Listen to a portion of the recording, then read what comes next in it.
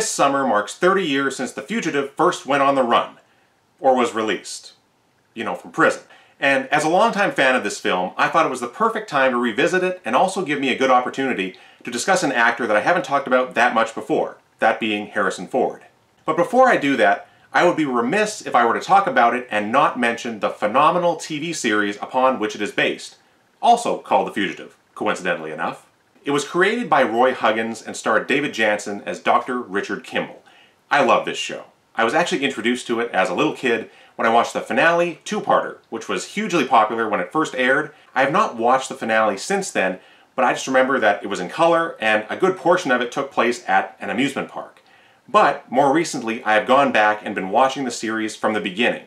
I still have quite a bit of it left to watch, but it's incredible. David Janssen is an amazing actor, and his presence is a huge part of what makes the show work. He's able to convey the hunted, wary look of a man that's constantly looking over his shoulder to perfection. It's in his body language, his facial expressions, the way he hesitates before looking someone in the eye, and all of this brings so much tension to the show. And also, it's his compassion that he brings to it that rounds out this character. He's not simply a selfish guy trying to save himself. He's constantly putting his skills to use to help others, or trying to get someone out of trouble. He's this wandering Good Samaritan that also has a dogged detective on his tail at all times. The show also looks wonderful, especially in black and white. The noir-style imagery never gets old. And I love how different each episode is. Far from being formulaic, each episode can be free to be set in a different location. And with him constantly taking different jobs, the possibilities are endless. Whether he's a construction worker trying to stick up for another man on the crew, or helping a woman deliver a baby who's suddenly gone into labor, or getting arrested by a local cop for getting into a fistfight and just hoping his newest alias holds up under scrutiny. The show is a classic, and I strongly suggest anyone check it out if they haven't already. But I'm here to talk about the movie, directed by Andrew Davis and starring Harrison Ford and Tommy Lee Jones.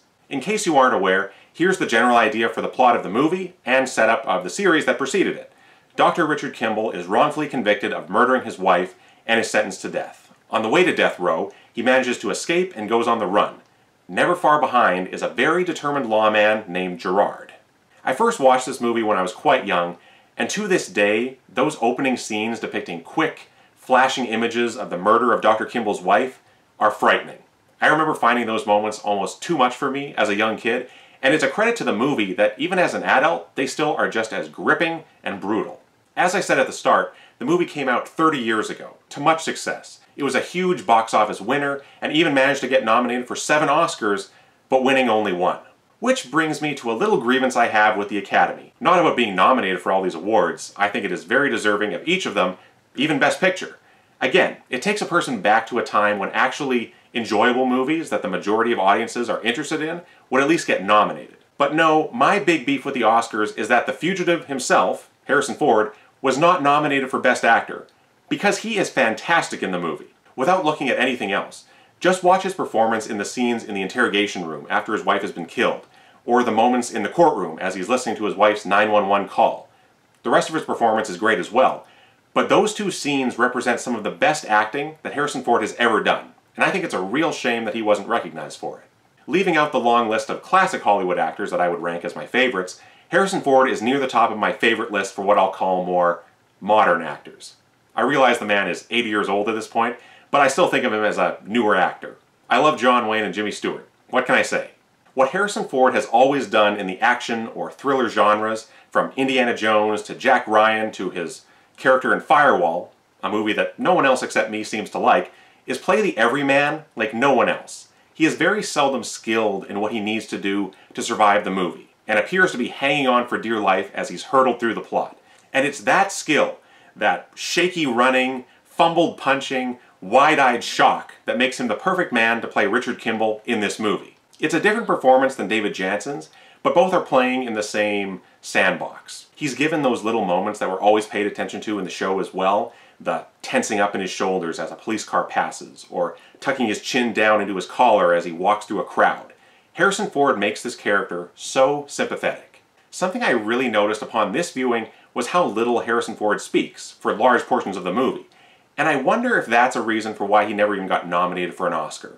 So much of the time, he's this lone man trying to figure out how to live and investigate his wife's murder without getting caught. Toward the end, he does get to interact with more characters, but it just made me wonder if that's why he was underrated.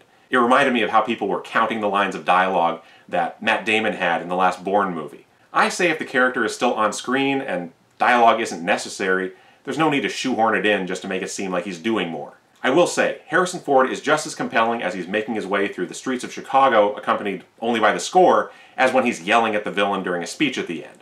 Maybe more so. The man on his tail is played by Tommy Lee Jones, who won the Oscar for Best Supporting Actor. He's great, as Deputy U.S. Marshal Sam Gerard, and is very different from Lieutenant Philip Gerard, as played by Barry Morse in the show. The first difference is that there is nothing personal about his pursuit for Kimball. In the show, Gerard feels a sense of personal responsibility, as he was handcuffed to Kimball when the train derailed, and feels that he lost him, and it's his duty to get him back. But with Tommy Lee Jones, the key difference comes from the fact that he is now a U.S. Marshal, not a police detective.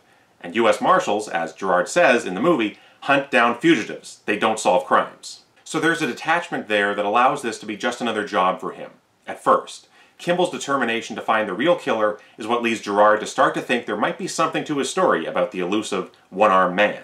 And the other difference is in how he's portrayed. In the series, I, so far, have gotten the sense that he's meant to be taken as the antagonist. You look on him sometimes almost like a villain, because of how strongly he believes that Kimball did kill his wife. I should mention that Gerard only appears in the plot of 37 episodes out of the series' 4 seasons, but his appearance in the opening sequence always reminds you that he's out there, somewhere. But that dogged belief that Kimball is guilty can make the audience dislike him, although over time he begins to have his doubts. And you contrast that with the movie, and you're meant to like Tommy Lee Jones. There's never really a time where you're wanting Gerard to fail.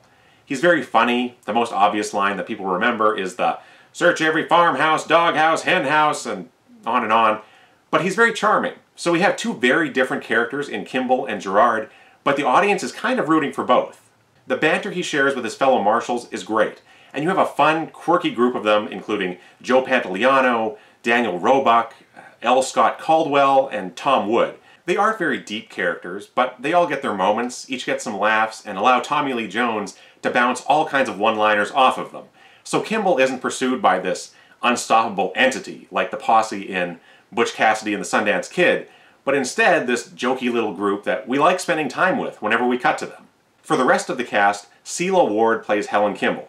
It's a brief role, only appearing in flashbacks, but she and Harrison Ford share an easy chemistry that builds their happy marriage as quickly as the movie needs them to. Jeroen Krabb plays a doctor friend of Richard Kimball's that ends up being far more villainous than Kimball ever could have imagined, and Andreas Katsoulis plays Frederick Sykes, the one-armed man that really committed the murder. He is excellent. He's a large man with a very distinctive face, and appears dangerous enough to convincingly overpower Harrison Ford in a fight, even if the character is missing one hand. And the attitude he displays when confronted by Tommy Lee Jones at one point, it's all very natural with an air of menace to him. Another great performance. There are also small roles played by Julianne Moore and Jane Lynch, both playing doctors. Each of them is almost shockingly young, and both are good in their roles. This movie has very defined acts, which I'm sure is by design. The first act is nearly flawless. Everything from the opening sequence that runs through the events leading up to the murder to the trial and conviction is handled so well and sets up the entire story in such a compact and succinct way. The editing is great and tells it all so clearly in this almost delirious manner. Brief shout out to the two actors that play the Chicago police detectives on the case, Ron Dean and Joseph Casala. Their performances in the interrogation scene are amazing. They're both so jaded and clearly not believing a word that Kimball says as Kimball is breaking down in front of them. They're just so real. And then, perhaps the greatest sequence in the movie, the escape.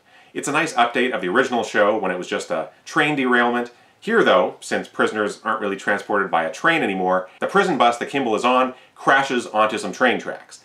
And then a train comes, hits the bus, and derails. The moment when Harrison Ford is struggling to propel himself out of the bus window while the train is bearing down, so suspenseful, so full of tension. I know that means the same thing. I love it. Also, the shot of him running, hobbled by his leg chains with the train speeding up behind him. The cinematography by Michael Chapman is wonderful. Going along with that, they crashed a real, full-size train, and they made sure to get as much coverage of that as possible. Throughout that first act, there are nice helicopter shots of the wreckage with train cars jackknifed all over the place. The first act ends with the chase through the tunnels, climaxing with Kimball making that spectacular dive. Everything up to that moment is relentless, a breathless chase. And then the movie slows down a little, and we see Kimball begin to settle into fugitive mode. He dyes his hair darker in another nod to the series, and begins investigating the murder himself. This carries on until the sequence on St. Patrick's Day. Now that I'm building my original series knowledge, the idea for that scene is somewhat borrowed from Never Wave Goodbye, a two-parter from the first season where Kimball tracks down a one-armed man and goes to visit him in prison, only to find it's the wrong man. And then Gerard happens to show up in the same building, but on a different floor. Harrison Ford does that same thing, and the chase that follows has always been one of the highlights for me. The chase in the stairwell and Kimball rushing up to some cops to report a man waving a gun and screaming. It's that perfect mix of tension and humor that I find makes this movie work as well as it does. And the St. Patrick's Day parade to close it out, filmed during the actual annual parade in Chicago, there's a focus on showing real people and non-actors in the movie that grounds this story and brings out the realism in what could otherwise be just an escapist action movie.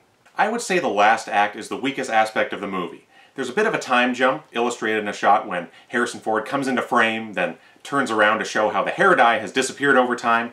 I do like his costume for this portion. The tweed jacket and tie are a great visual reference to the costumes of David Janssen's Richard Kimball, but I just find the whole pharmaceutical company cover-up and all of that a little convoluted. That might be owing to me having gotten to know this movie when I was much younger and having no idea what was happening at the time, or it could be because the script was being rewritten throughout the production. Either way, the ending confrontation at a doctor's convention and the fight that follows are all well filmed. They're trying to go for a big, climactic set-piece type of vibe with helicopters and being on the roof of a building, and it works pretty well, but the best part of the finale might be the fight on the train with the one-armed man. It gets quite violent, with a police officer being gunned down in the middle of things, but I love Harrison Ford's fight style. The punches are slow and feel heavy and seem to be taking as much out of him as they are hurting the one-armed man. The score was by James Newton Howard, and I think it's excellent. When you really start to take note of how good it is during the chase after the ambulance that Kimball has stolen. The quieter moments are good too, but anytime a chase begins and the score kicks into high gear, it gets really, really good. Getting back to the series again, so much of it would focus on Kimball trying to help people that he met along the way, while dealing with his own problems at all times. And the movie pretty much plants a miniature episode of the show in the middle of it. Kimball isn't really working as a janitor, but he's posing as one in a hospital where he's trying to get information on amputees. And during this, he ends up being asked to bring a little boy to a different ward of the hospital. A quick view of the boy's x-rays and his chart tells Kimball all he needs, and he redirects the boy to surgery, where he's looked after immediately. And then Julianne Moore's character gets wise to him and alerts security, and he has to make his escape. It's basically the plot of an episode squeezed into one scene, and I think it's brilliant. The movie and the series can both exist independent of one another while showing us a similar story with key differences. There are references to the show, which I've been mentioning, but they are by no means necessary to understand the movie. They're just fun to pick up on as a fan. The show waited until episode 14, The Girl from Little Egypt, to illustrate what actually happened to Kimball's wife. Each episode would begin with a brief summation of the night of his escape, but they did not start the pilot episode off with the full story, which is quite bold. The main difference between the movie and the series is that in the movie, the Kimballs had a perfectly happy relationship, and the murder is chalked up to him wanting to collect insurance money. The show is darker in that respect, where Kimball does have an apparent motive. The flashbacks in The Girl from Little Egypt show us that they lost a baby, and the surgery resulted in Helen Kimball not being able to have children in future. This led to their marriage crumbling, having many fights that were audible to their neighbors, and his last having seen her after a loud argument. This makes Richard Kimball in the series almost a more tragic, guilt-ridden figure, but also very chivalrous, trying to get justice for a woman that he still loved, but perhaps no longer loved him at the time of her death. The sunnier take in the movie is different, and I'm very okay with that. It's just an interesting deviation that sets the two apart. The movie is PG-13, and it could be because it's shot in the 90s and going for a somewhat gritty look at times, but I love when a PG-13 movie feels like it's made for adults.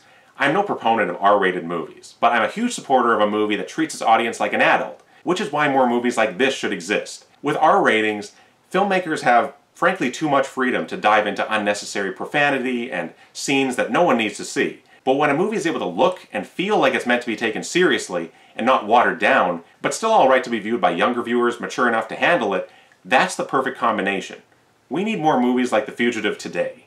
So, If it's been a while since you last watched The Fugitive, why not seek it out again in honor of its 30th anniversary? If you haven't seen it, I probably spoiled a good deal of it, but I still highly recommend it. And the series, which I ended up talking about more than I'd planned, is simply classic television that is unlike anything else on TV. Thanks so much for watching my review. If you enjoyed it, I hope you'll check out some more of my reviews on Hildebrand Productions. Thanks again, and adios for now.